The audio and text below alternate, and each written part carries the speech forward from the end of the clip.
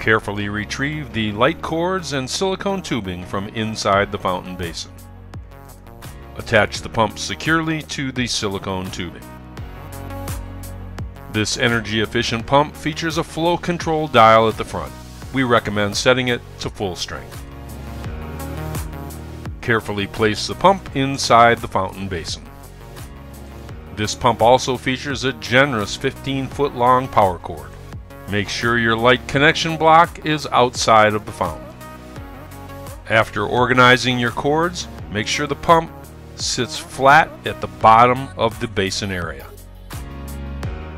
Gather your light cords into the groove notch on the access door and fit into place.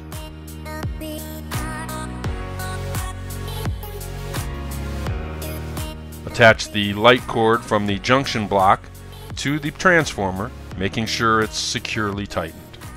Be sure to plug all power cords into a properly rated outdoor receptacle.